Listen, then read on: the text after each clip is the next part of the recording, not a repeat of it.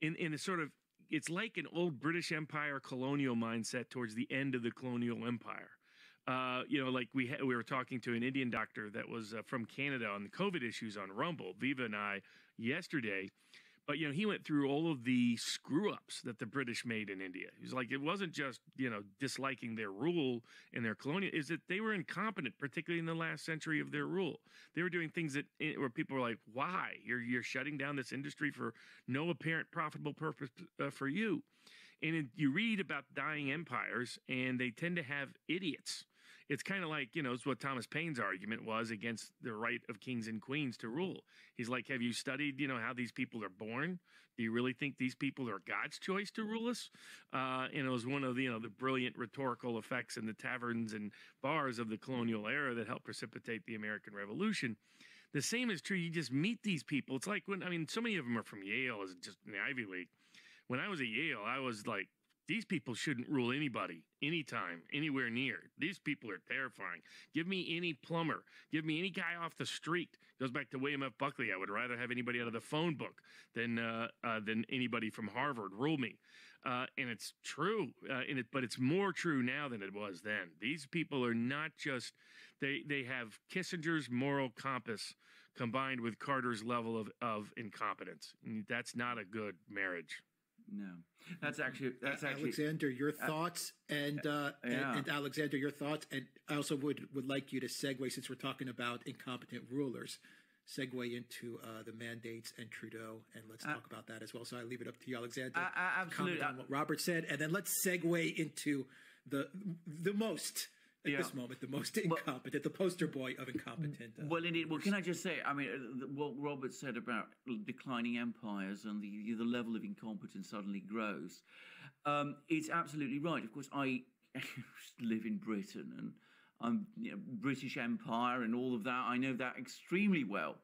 And what you have with the British Empire, when it's sort of established in the 18th century, you have incredibly ruthless, piratical, brilliant people. Clyde, Wolfe, they're going around, they're winning battles, they're doing sometimes terrible things, but nobody can dispute their energy and their drive and their intelligence and their absolute ruthlessness. And then what then happens sometime around the middle of the 19th century is that all those people are replaced by the products of the public schools, the people who are the younger sons of the aristocracy, who, what do we do? We find them a nice cushy blot job in, Maharashtra state in India, or pack them off to Nigeria, or what was then what we now call Nigeria.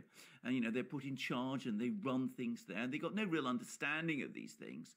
But, of course, the British Empire became basically a job agency for the incompetent younger sons of the British aristocracy who went to these places. And, of course, it was well understood that part of the purpose that they were sent there was in order to enrich themselves. There was an awful lot of corruption about it.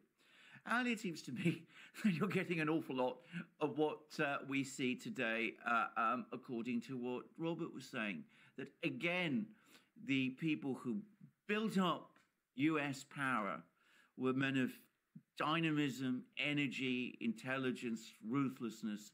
But what we now have today is, Jake Sullivan and people of that kind, people who are, frankly, I mean, they couldn't, as we say, fight their way out of a paper bag with all the corruption and incompetence that we saw with, the events in Ukraine.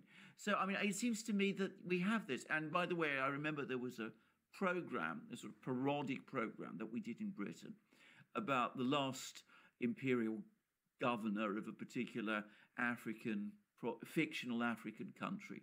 And suffice to say that his name, this is a program, was Sir Complete Idiot. So it's that kind of decline that we saw in Britain. And I hope it doesn't come to that in the US. And of course, the US is a much bigger country and it's much more dynamism and energy and I think ultimately a lot more reserves of intelligence, dare I say. But it does need to rid itself of all of this and put these terrible people in their box, if I can just say that.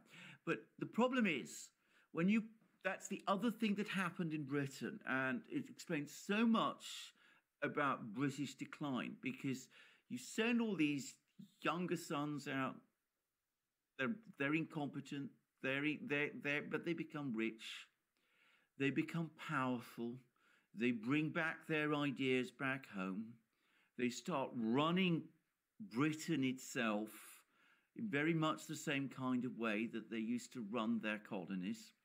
They have an authoritarian drive. Britain used to be an extremely anarchically liberal place. And there's a very famous statement that was once made in the House of Lords when Gladstone wanted to impose restrictions on alcohol consumption. And somebody in the House of Lords got up and said, I would rather see, I would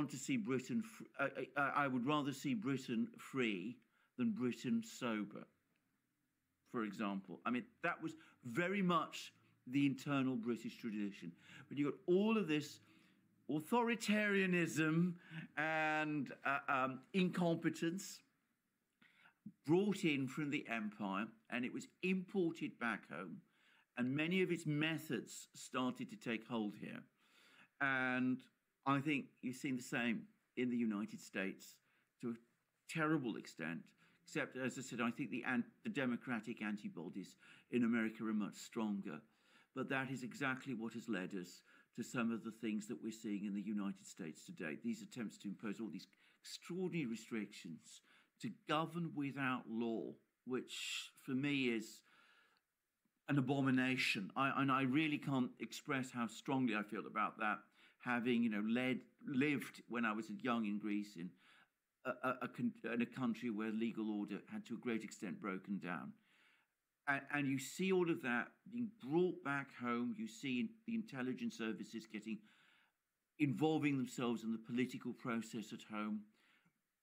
And of course, it directly leads us to this corruption of law, this abuse of law, and these mandates, these restrictions, all of these things that we have seen in the United States today.